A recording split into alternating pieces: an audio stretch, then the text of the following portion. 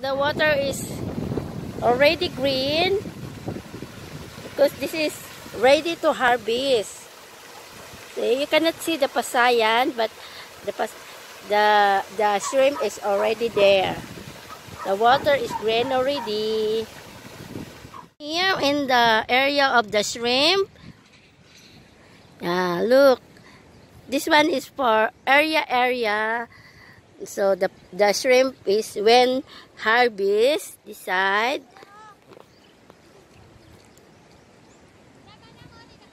This one is black to black. So if pasayan is already harvest, this side or the other side.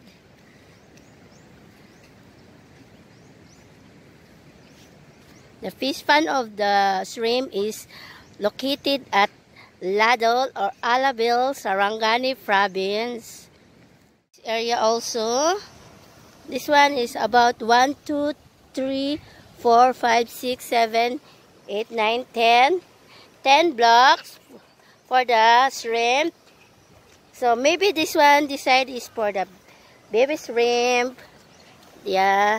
And that side is for the big one, and the other one is for harvest shrimp.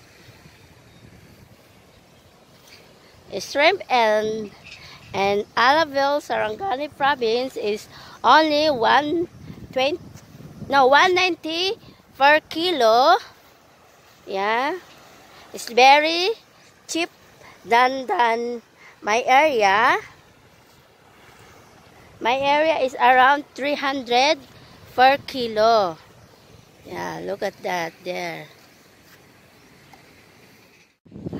There's a net there. Maybe this one is for harvesting.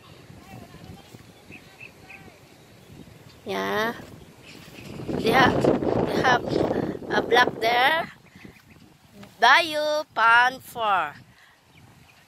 I don't know for what that one. Maybe for harvester. The net of the for harvesting shrimp. That side. And also this one is a nice view. That machine for the oxygen of shrimp.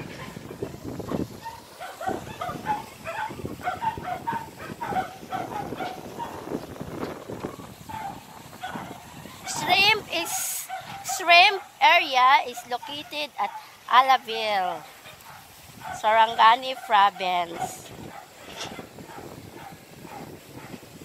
I don't know when the harvested, but there's another machine there.